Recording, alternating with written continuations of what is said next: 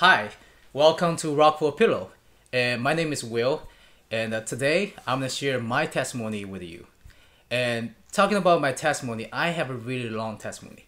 Now, I would kindly remind you that if you really want to stick to the end of my testimony, please prepare some popcorn or chips, anything that can keep you awake, because this is gonna be a long testimony. So anyway, so without further ado, I'm gonna get into my testimony. So to start my testimony, I think we should always go back to the beginning. For me, the beginning will be in China and when I was born. So a lot of people think well, you're Chinese, and the God of Israel has anything to do with you when you were born, and the answer is yes. And let me tell you why. So when I was born, for some of you probably don't know, there is a policy or law called one-child policy. And what that law does is the law only allow one family to have one boy, and that's it. If you have a second boy, the second boy gonna be abandoned, or the family gonna decide whether they want to pay for the second boy. And in my case, I was the second boy, and when I was born, to be honest with you, my parents didn't want me to be a boy, but they really want me to be a girl, but I ended up being a boy. So there was no choice for my parents, and now they are facing with the dilemma, whether to keep me or abandon me. So to be honest with you, growing up, my parents always tell me in a joke manner, "Hey Will, you are adopted." And I was like, "What do you mean I'm adopted?" So, and they would tell me "Okay, now you just adopted." So I keep asking them why I'm adopted. So finally my mom shared the story with me.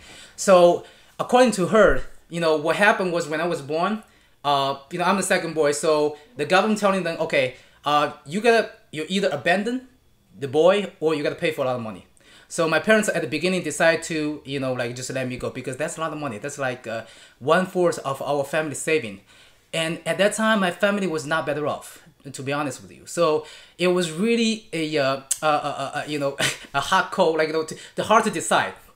But so my parents "Okay, we're gonna let this boy go." But for some reason, things changed. And then according to my mom, she said, at some point, her heart and spirit changed, and then she started feeling compassionate and sympathetic for me. So then she started talking to my dad, about keeping me. So in the end, my dad was convinced, and then they pay the money for me. So that's why I survived, and I'm alive, and I'm really, really grateful. And honestly, before I thought, well, I should be really grateful for my mom, because that was my mom, decided to change her mind to keep me and talk to my dad. And then now I realize, wait a minute, the one that I should really be thankful for, maybe not my mom, but the God of Israel.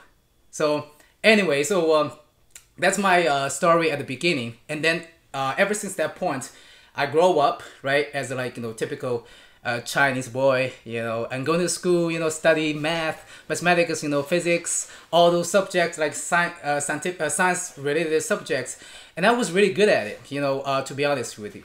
And during between my birth and high school all the way to college, and I was a religious Buddhist guy, and my whole family, they still keep worshiping Buddha and bow down to Buddha every year.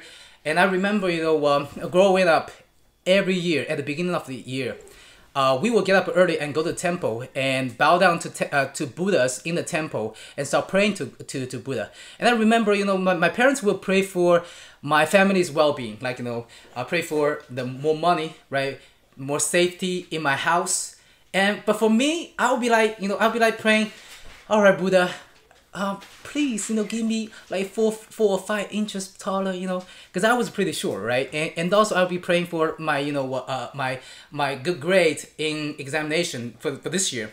And basically, in a nutshell, what I'm trying to say is, even though I was following my parents' religion, and my parents were not even really believing what they believe. They were just being a traditional Buddhist. So were my brother and I. So we would just tag along and do whatever they taught us to do.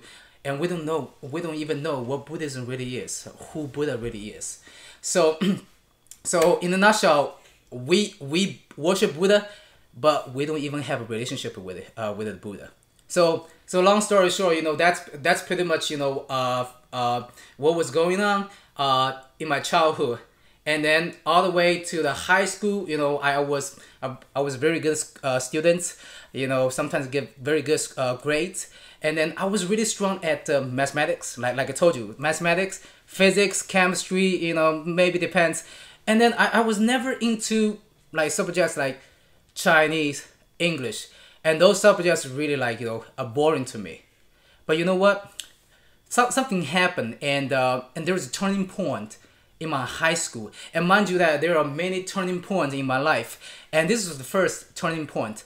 And all those turning points that lead me to become who I am today, and lead me to become a follower of God of Israel. So the first turning point was like in high school. Now I was like I said, I was really into math, right?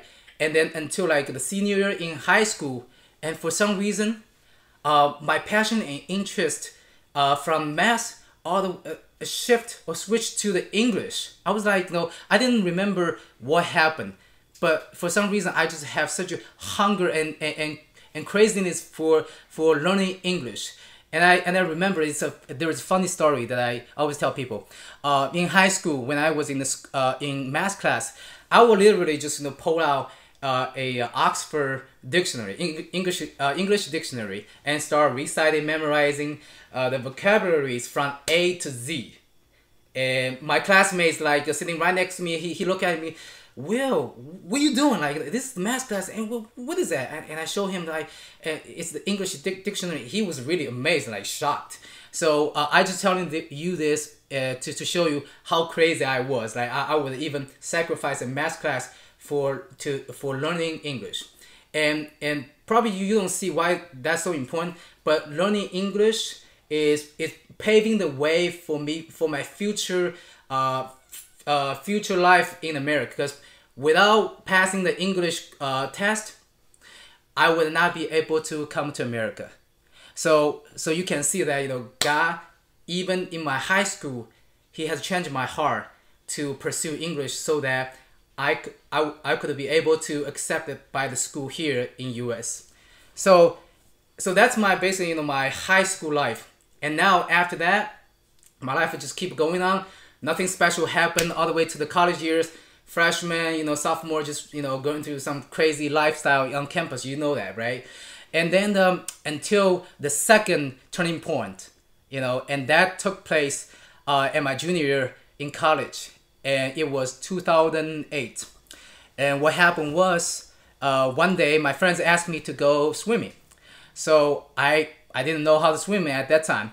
And so I was like, okay, cool, I'm going with you. So long story short, we went to the swimming pool, and then they were teaching me all the all the things about skills about swimming, and I got it, but I couldn't just flow. So we were hanging out at the shallow part at the beginning, and later on my friends got bored, and they decided to move to the deep part, which is 2 meters tall swimming pool. So I wasn't really wanted to go, but my friends oh, Will, just go with us. So I went with them and stayed at the deep part. And long story short, we were staying together, and they told me that we'll protect you, we'll stay with you, don't worry, you'll be fine. And then but later on, they just swam away. I was left alone at the corner of the swimming pool. So what am I gonna do at this swimming pool at the corner, right? So because nobody with me and I couldn't swim. So to entertain myself, I decided to practicing my holding breath. So what I did was I closed my eyes and just gently let go of my hands, and then go into the water. And mind you that I didn't have my goggle and the nose plug. So I couldn't see anything. So I was in the water, and then for about 30 seconds I couldn't hold it any longer. Then I decided to reach to the shore, right?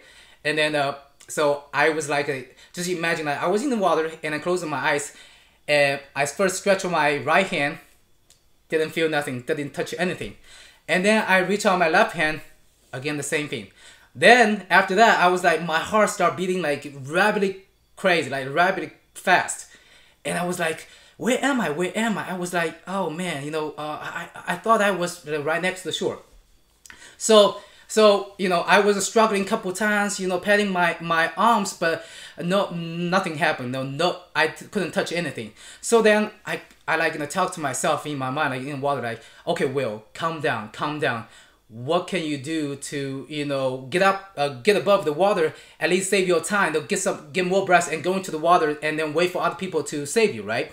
Okay, so that's what I did. I just like first I try like use my hand like propel the water like upwards so that my body can go down according to the physics. I thought I was right, but as I was doing it, and I also stretched my legs, and my legs couldn't touch anything. So and I was trying to reach the bottom and then go up, right? But my feet couldn't touch anything. So I was like, okay, forget about this, and then how about just stay still? So I tried stay still, like holding my body like this. And thinking that my body will go down naturally and sink down to the bottom and then step up, right? But that didn't happen either. I was like stuck in the middle. I couldn't go up or down. Then I mean that was like at least 1 minute passed, and I was like really panicking, and it was like so scary at the moment.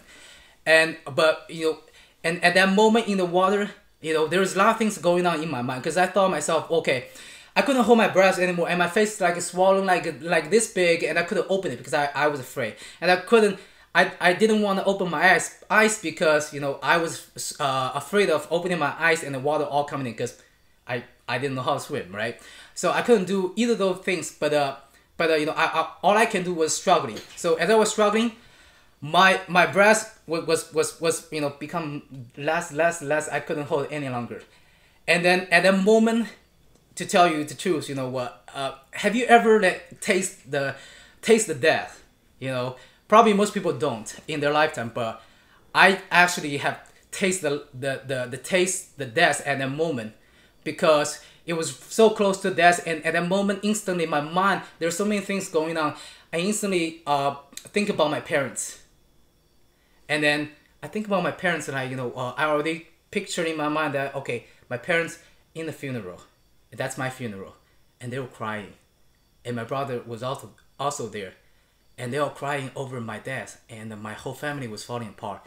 So thinking about that, and my heart is like feeling so sour at that moment in the water, and I was like, oh man, why I'm here today? I was like blaming myself, why I'm here today? I'm gonna die. I'm only like 23, but I'm gonna die for nothing. So it was really really bitter, but anyway, I thought at that moment I'm gonna die for sure.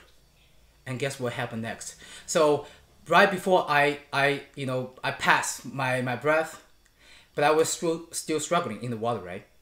And then right before that, my left hand landed on something, felt like someone's thigh.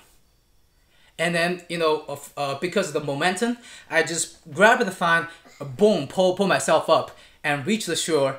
And it was like, and instantly I just wipe away the water from my eyes, and then start open my eyes and see who is that guy that saved me. Because like I was really, really thankful because I can breathe. I can feel the air.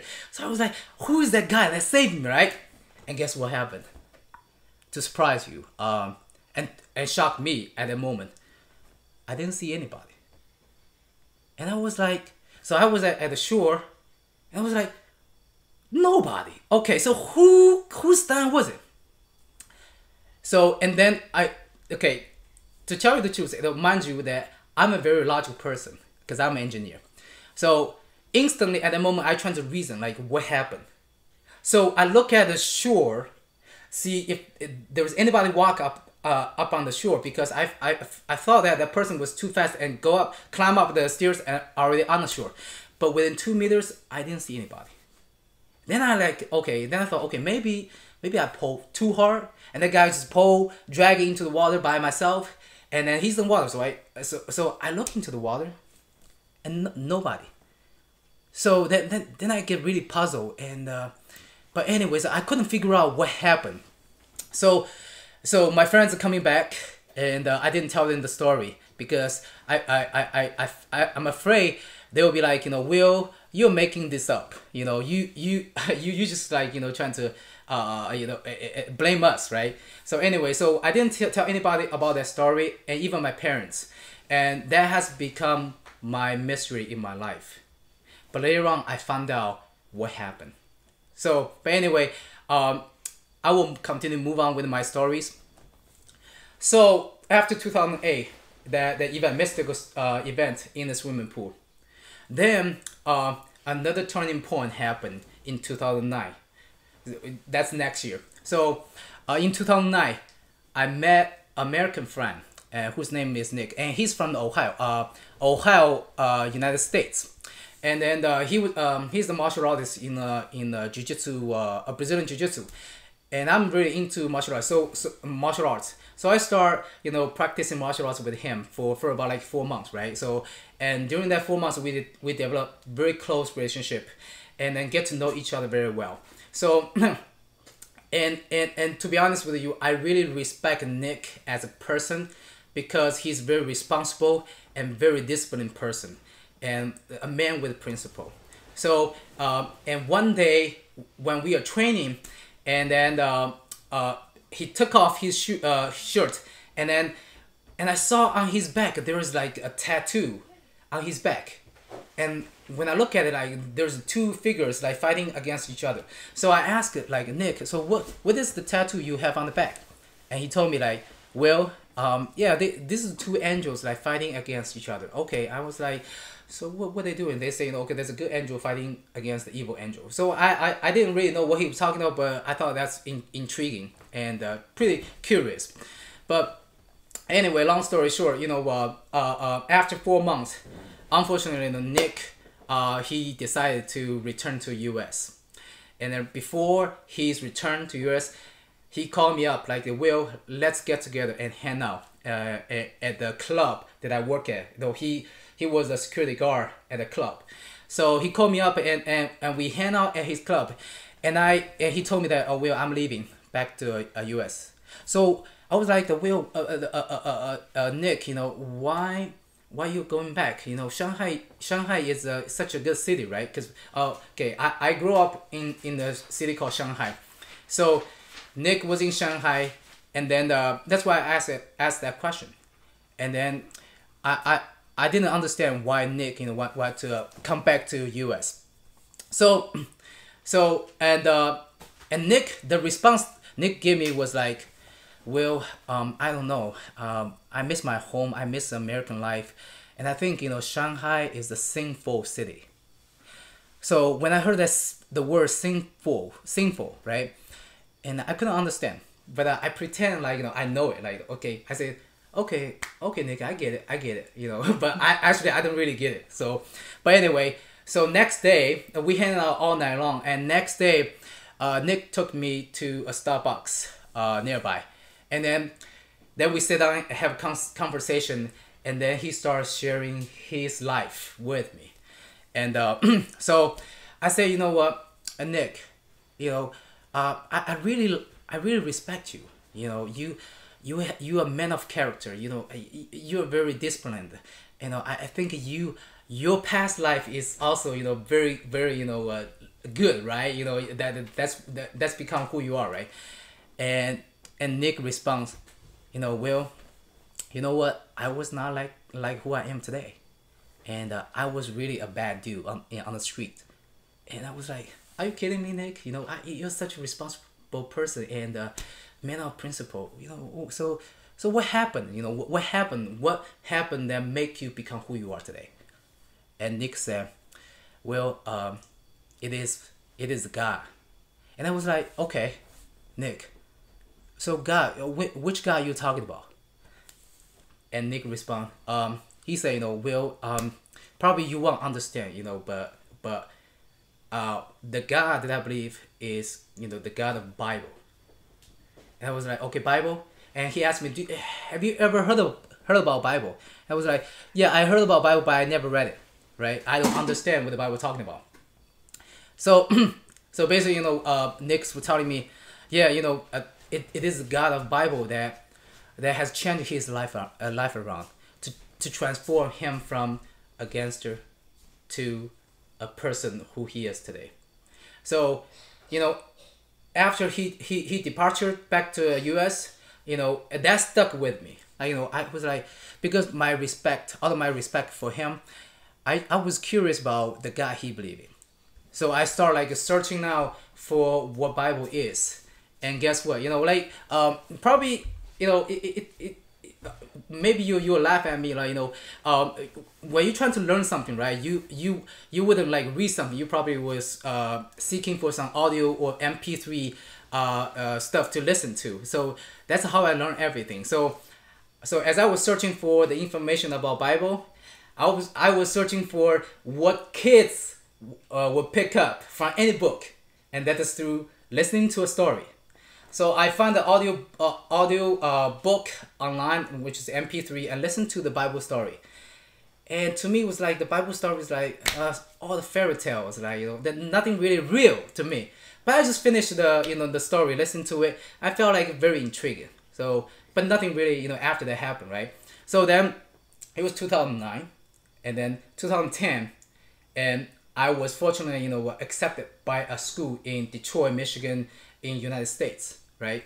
And then, so when I first landed, and the people from the church of the Chinese church here, they invite us to the church, and that was my first time, you know, experiencing church. And to be honest with you, I love the people in church, and they were very nice, and they were very loving, very kind. They're helping me a lot. But when it comes to the Bible study, I literally like, I was like dozing off in the Bible study. I felt so embarrassing. Probably some people already like see me dozing off. But I'm telling you this because I want to show you that no, like, little interest that I had in Bible at the time, because it was so boring to me. But long story short, I keep going to the church for social purpose, like meeting people, and not for really, you know, for the knowledge of Bible. That was going on for a year. But fortunately, in that year, I met, you know, a few Christian friends in school. And one of the friends, his name is Brad McCarthy. So that guy, you know, just came to me and started making friends with me, and not even talking about Bible.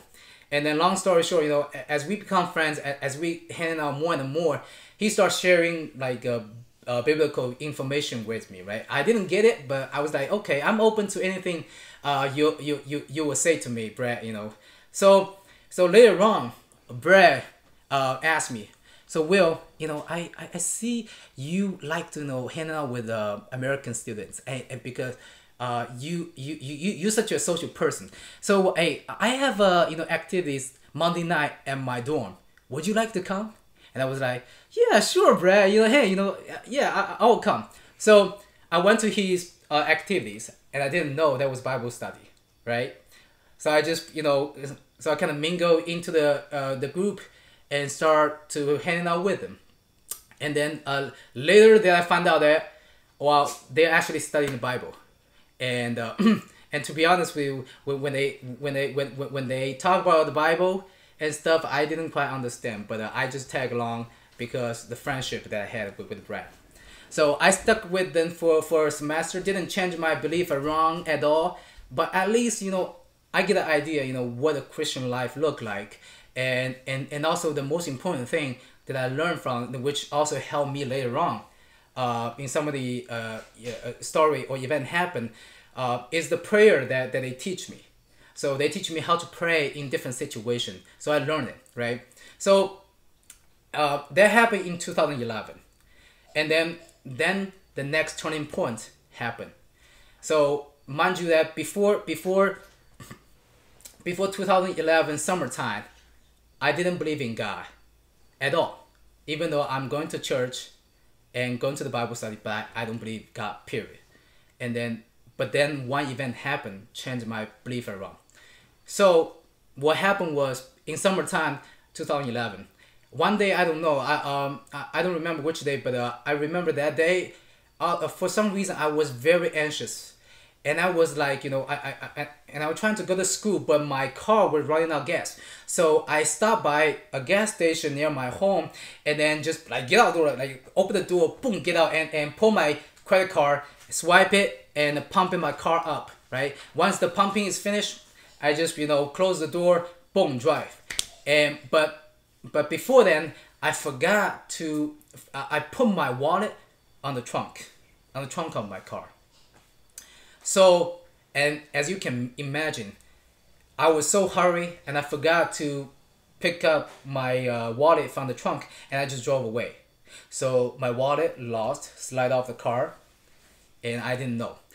And then until I get to the school about 5 minutes away from the gas station, and I start searching for my wallet, and I couldn't find my wallet, and I was like really upset. So, and I started like thinking, okay, where have I been before the school? So, and that's a gas station. So when I went back to the gas station, and then asked the 7-Eleven guy, and he said nobody returned any wallet.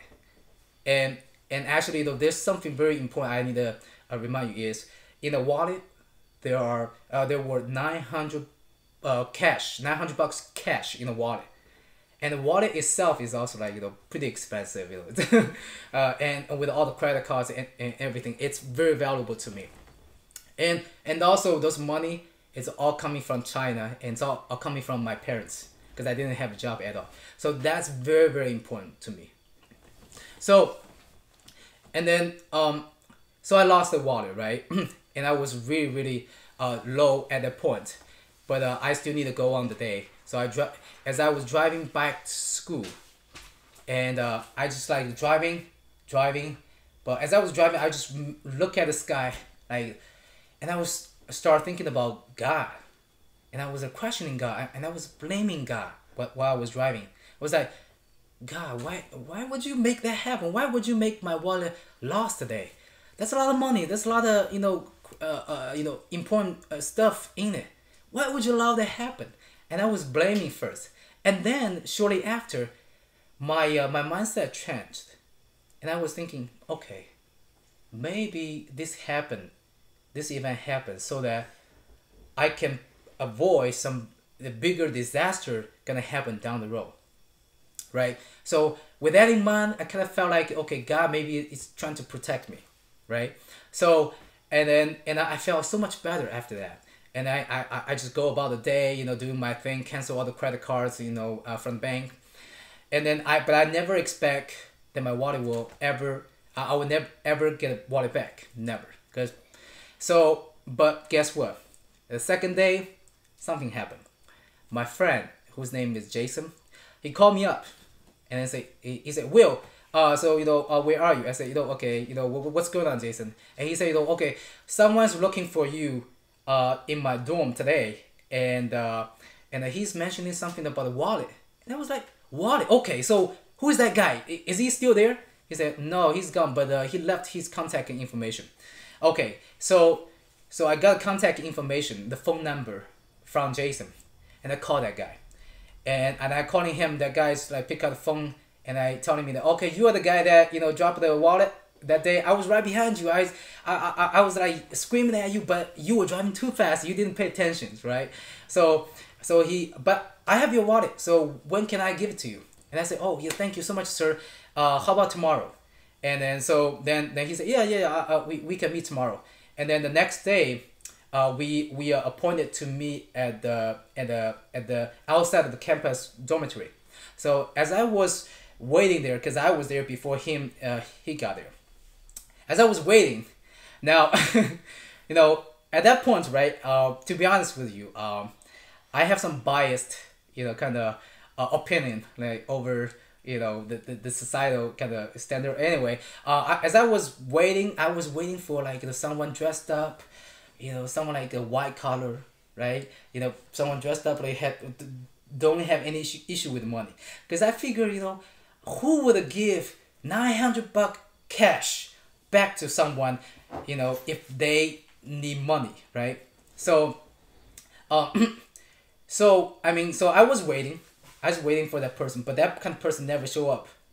And then later on, there was a guy coming this way, approaching me, and there was a black person, and again, based on what I was taught in China, I have kind of like biased attitude or opinion towards black people, but now I look back, I was completely wrong.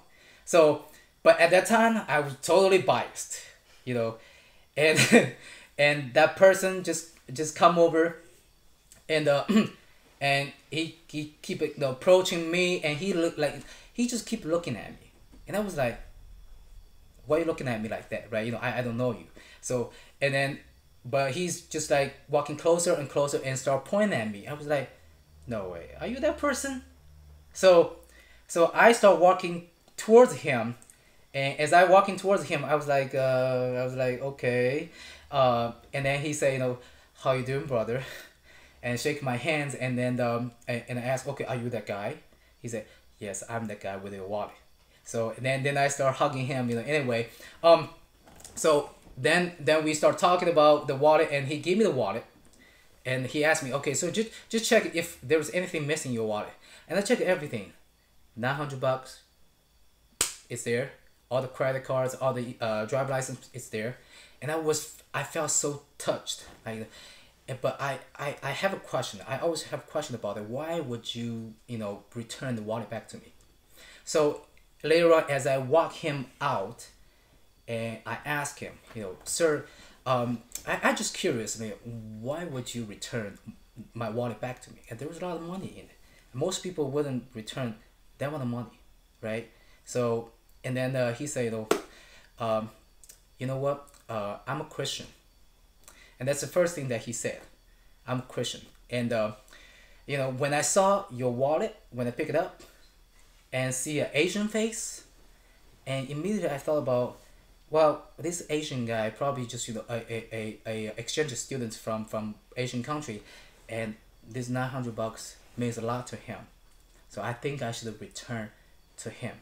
And I believe, God has divinely, intentionally put me there to witness your wallet to be lost, so that I can return back to you, and God wants us to love each other as brothers and sisters, and I hope what I have done to you today, you will do the same thing to others. And that's what he said, and guess what? Whatever he said, it immediately changed my heart at the moment. I felt so touched, and at that moment, I instantly believe in God.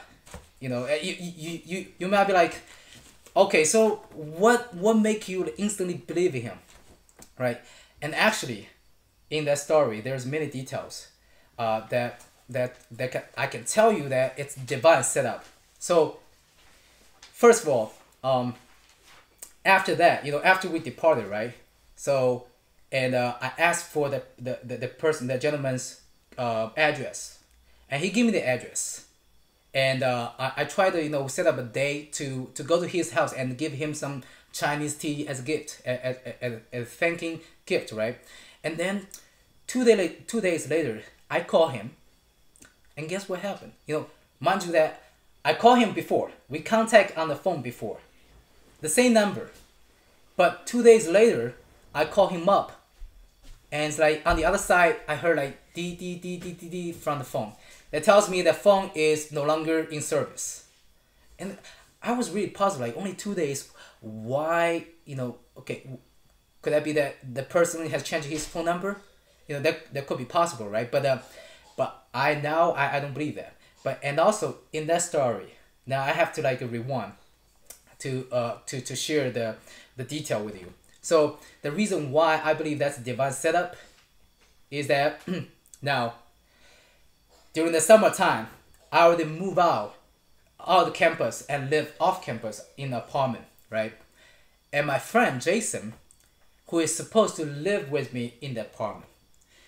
Okay, now you'll be like, okay, if you remember that Jason was in the dorm, because that's where that guy went to my dorm, the school dorm, to meet Jason and give his phone number to Jason, right?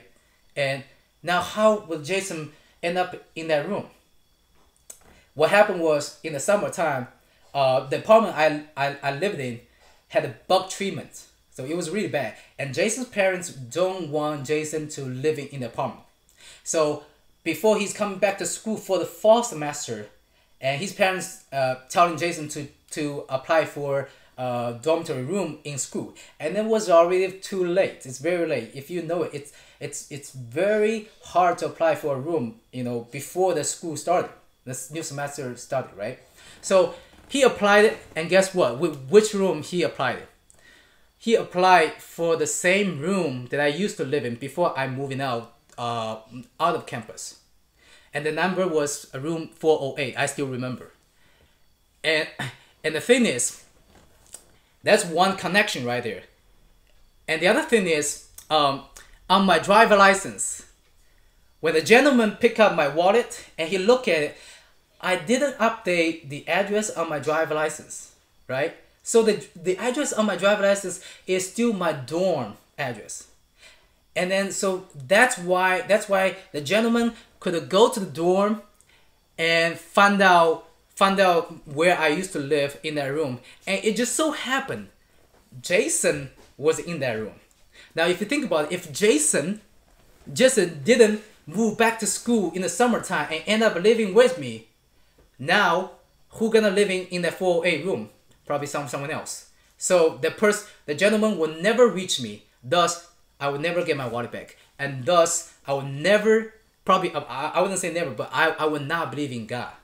So if you think about it, and also like for the fact that he disappeared on the phone, to me it's like, okay, if it's not God, I don't know, who else can be? The chance for that happen is very, very, very slim. Now anyway, so that's when I believe in God, and actually when we departed that day, I immediately go back to my home on that night and posted on the Facebook saying thank God, the capital letters. So now, okay, so this is the first event that turned my belief from not believing God to believing God.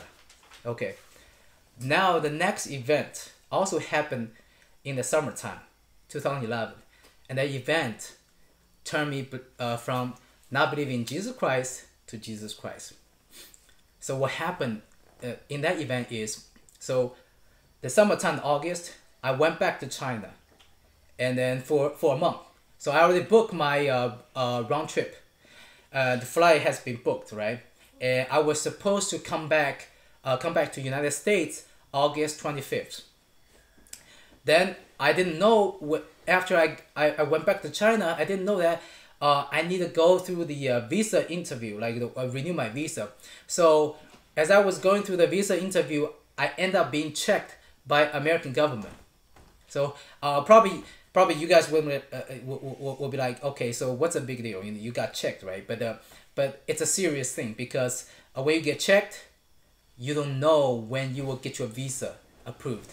It could be next day, it could be a month, it could be 3 months, or it could be half a year or even a year, and you don't know until the visa will be approved by American government. So during that period before August 25th, I was waiting, and I did everything I can trying to find some help, right, to help me get the visa approved faster.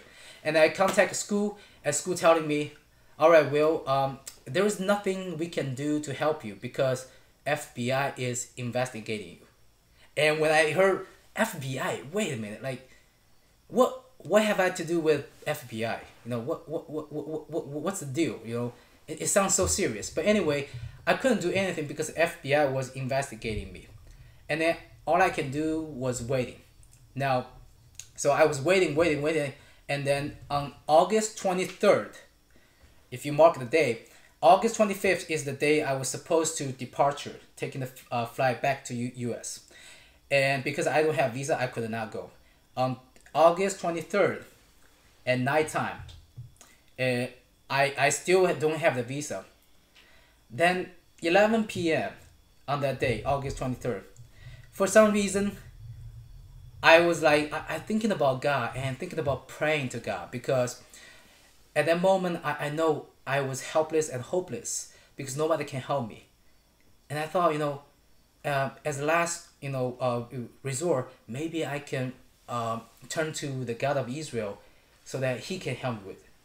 So I start praying at my bed, and as I was praying to get up to God, and the first thing I said is, God, I know I'm a sinner, and I've done so many things wrong in the past. I hope you will forgive me. And the reason why I pray that is because remember the Bible study that I went through, there are other people that teach me how to pray, and whenever you trying to confess to God, and that's exactly how I pray.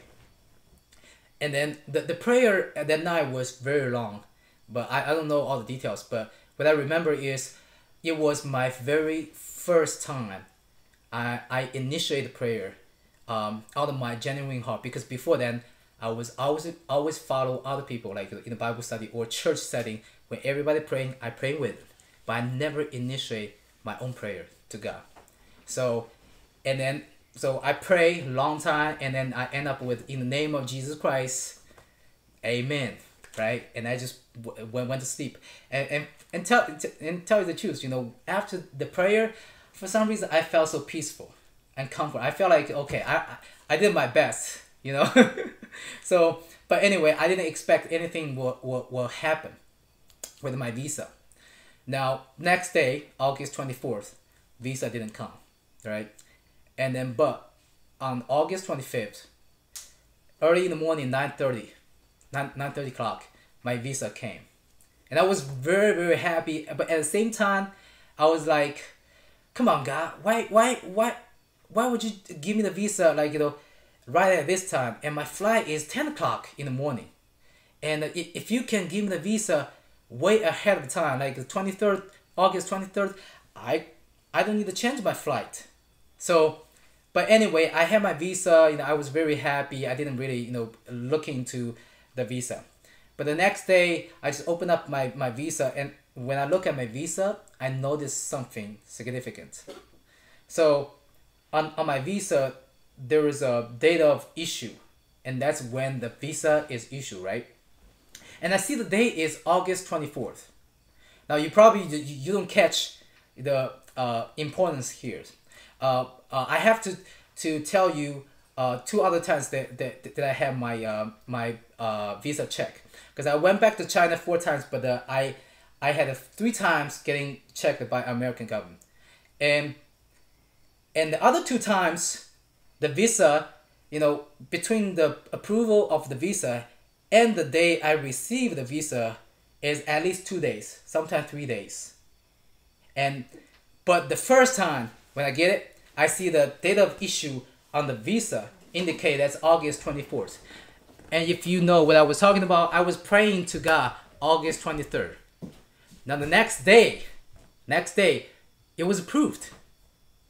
And then the third day, I get my visa back. So it takes only 1 day for the visa to be shipped to China, and I get it. How could it possibly happen? It takes a long time for the visa to be shipped, right? But anyway, so to me, it's basically the God's answering to my prayer, and the fact that I at that moment submit to Him and turn to Him for help, because I don't have any other people or God can help me. So I turn to Him and completely submit to Him, and He sees it and He answered my prayer. And after that event, I start believing in Jesus Christ, right? Then after that, I come back to U.S. continue my school, right? As I'm continuing school, everything seems to pretty good at the beginning, but something dramatic happened. So in the latter part of that year,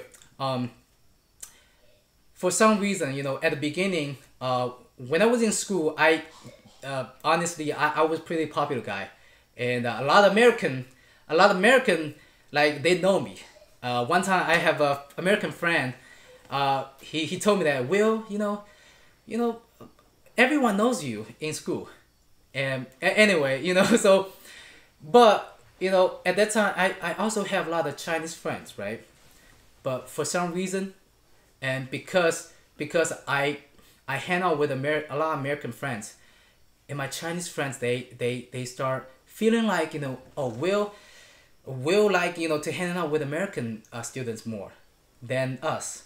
So and also, in addition, there's many other misunderstanding. I'm not gonna go into those misunderstanding, and all those misunderstanding, misconception that cause that my Chinese friends or Chinese peer in the school, they have the idea that, okay, Will like to hang out with American, and he's American guy. He doesn't like to hang out with the Chinese. So all of a sudden, I was like in the position, all the American, they know me and they like me, and then all the Chinese, they hate me, they distant from me, and they don't even talk about why they don't want to communicate with me. And to be honest with you, I didn't get it. I didn't get it. So because all this happened, it changed my spirituality, because I felt so low, and that was the lowest point of my life. And I remember, during those time, all the way to the beginning of 2012, and I was living in that condition, living in that mode where I have to deal with different groups, and then sometimes when I come back to the dorm, come back to my apartment, and at nighttime I was just like looking at the ceiling while I was sleeping, and I just like question God, why this is all happening? Why all my people, they don't like me, but those who are not my people, they like me. I don't get it. So many nights during those times, I felt so lonely, and I tried to seek help, but no, because my parents wouldn't get it, and I didn't tell my parents, and there's no friends understand me. I try to communicate with them, trying to reason with them, but just for some reason, like there is always misunderstanding there. So the only one I can seek help from is the God. So that's why many nights I just like pray to God, open my eyes, look at the ceiling of my room, and then just like, God, why? Tell me, help me figure this out. Why this all happening? But even though that didn't solve the problem, but at least during that period, my relationship with God is getting closer, and I believe God used that whatever happened at the time to discipline me and to draw me closer to Him. Now, and mind you that that was the first time that I experienced that my people reject me. Okay, and then later on, moving towards 2012, and as I start kind of getting into Bible, and one day I get onto YouTube, and just randomly I didn't specifically for looking for some information, but I just come across a video about the Noah's Ark has been found. There was a document, so I watch it, and then I saw the video, and I see all the evidence and indicating that's all true, and I was like, okay, so the Noah's Ark or the great flood in the Bible story was true. And I was like, okay, so and I thought to myself, if that's true, how about the other stories, like the Sodom and Gomorrah, right? Or the Red Sea crossing? How about those events or many other events? So because out of that curiosity, I start searching more information, and I later found out, wait, all those events happened before, and there is all the evidence can prove. So that made me think about, okay, if all those events are true, is the Bible is absolutely true? And the thing is, even though I believe in God at the time, but I didn't really believe, Bible, everything in Bible was true. I thought most of the events in the Bible was like fairy tale, right? So, and that was the turning point, at the moment to help me see the possibility of the credibility of the Bible. So then I started the journey of studying the scriptures, studying the Bible at that point. Now, as I was continuing studying, listening to different pastor teaching, and 2012, April 1st, my deacon asked me, hey, Will, so I see you want to dedicate your life to the Lord, would you consider getting baptized? So I say, yeah, okay, I'll get baptized.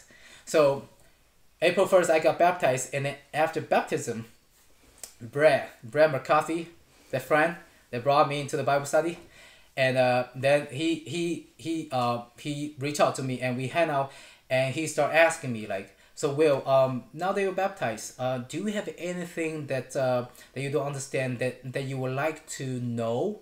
Maybe I can help you. So I said, yeah, Brad, you know what? I just want to know more about the Bible. I just want to have better understanding of Bible. Then Brad said, well, maybe you should try, pray to God with this sentence. So he suggests me to add one sentence in my prayer. He said, you just try, adding this sentence in your prayer every time you pray. That, hey Father, would you teach me your word through your Holy Spirit? So, at that time, I didn't really believe what that would do to me, but I just followed the advice, who is a senior to me. So I just, okay, I will do it. And I just followed the advice and start praying every time, adding that sentence. And little did I know that the impact that the prayer does for the rest of my life. So ever since I start praying like that, God just made my heart so peaceful in every situation, and then He just made me more and more hungry as I'm studying the scripture. And I remember at that time, after April 1st, 2012, and every day, after school, I would just go back to my apartment and then open up my Bible. I don't want to do anything else. Just open up my Bible and start studying. And I remember my roommates, they would come back like, Will, are you not tired of reading the Bible? Every day you're doing the same thing. What's wrong with you? So anyway, I was super hungry for the Word of God. So as I was hungry for the Word of God, my knowledge in Word of God increased, and then to the point that I felt like I have a lot, I know a lot of stuff. I kind of puffed up in my knowledge. I start sharing with people some of the theology, and for instance, like the pre-trib, mid-trib, and post-trib rapture, and then I thought I was trying to love people, but I end up being I end up pushing people away from following the God of Israel. So I learned my lesson, and I continue with my journey in studying the scripture. Now moving toward 2013, and praise God, he gave me a job, right? And I started working. But even though as I was working, I still used my spare time every second, every minute, as much as possible to study the scripture. Even when I travel in a hotel, I always prepare books and then just open up the books to read and to understand, to study the scripture. So this has been going on since then, and until now it never stopped. It stayed the same, right? And then 2013 toward 2014, there was another turning point happen. As I was learning, being open-minded to different theology, I bumped into a preacher or pastor. His name is Doug Batchelor, and he was teaching at the 7 Days Adventist church, and I was just so open to listen to what he can offer, right? So and through my study with him, and I see that okay, keeping Sabbath is the mandate, and then as a believers we should keep Sabbath. So but I was curious why the church I'm going to does not keep Sabbath. So that's when I start going on the journey, finding out the reason why we don't keep the Sabbath and everything else, all the law. So as I'm going through the all those teachings, the reason why we don't keep laws, and my understanding in keeping law getting more consolidated every day. And then but at the time, I'm still going to the church, the Chinese church, which is on Sunday. But at the same time, I was looking for a Sabbath keeping church. For some reason, I couldn't find any church, Sabbath keeping church at that time. Now, in 2014, and my deacon just talked to me saying, "Well, would you like to lead a Bible study on Book of Galatians?" And I was like, "Yeah, sure. I would like to do that, right?" So, and as I was preparing for my Bible study on Book of Galatians, I was going online, searching for all the material information I can find, and then I discover a person, a pastor, and his teaching, right, on the Book of Galatians. And when I listened to his teaching, it just the information that he provided was like, oh, so intriguing, so like I never heard of, even though I have studied so much already. And I was like, why I never heard of this? But this is so good, right? So I take all the information that I learned from his teaching and then take it to the Bible study. And the first Bible study, and I prepared all the handouts to the brothers and sisters and start explaining, and everything went very well. And I remember at the end of Bible study, the wife of the deacon and pat my back saying, "Well, good job. And I was like, "Oh, thank you." And but I made a mistake after that. So before the second Bible study, I felt like I should tell my deacon what I truly believe now. So I called my deacon and say, "All right, brother Song, can I talk to you about something?" And he said, sure. You come to my house Thursday night. So I went to his house and then sat down and I start telling him that okay, I'm keeping Sabbath. I'm trying to keep in the law, right? So and as soon as I said that, the ball drops, and the deacon, his response was very, very unexpected. I didn't expect that. He was like, "Well, why you are keeping this keeping Sabbath? When did you start it? You are going astray. So many people has been like you, but I don't want you to be one of those people being astray." So as I was trying to explain, but I didn't give it any chance. But anyway, long story short, so we left and we departed, and the next day, the next Bible study turned out to be a total nightmare. And it was supposed to be my Bible study, but everyone started attacking my theology. Every time I bring up the law, everybody's saying, "No, we are no longer on the law, but on the grace. Let's move on." So, but in the end, I finished the Bible study, but it was very, very painful experience going through that Bible study because I didn't have much chance to talk. And then and then later on, the pastor sees that he has to address this issue with me about keeping the law.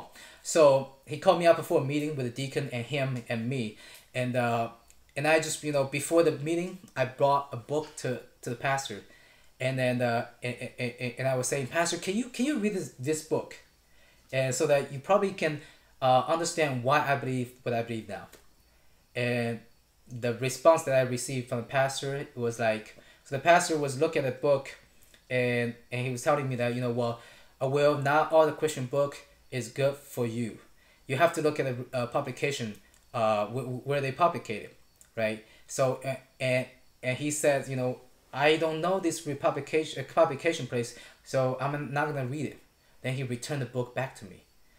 So at that moment, truthfully, I was so shocked and heartbroken, and I realized, wow, what else can I do, right? But anyway, in a meeting, the pastor trying to convince me not to keep the law, but I tried to explain, but I didn't submit to his authority, and then in the end, the pastor said, "Okay, well, if you don't submit to my authority, and I have to let you go." And then I respond, "Okay, I will go, but I will coming back to the church, for the fellowship." So, so in other words, I was nicely kicked out by the church, and then after that, I found another Messianic congregation, which keep the Sabbath and everything, and the Torah and the law.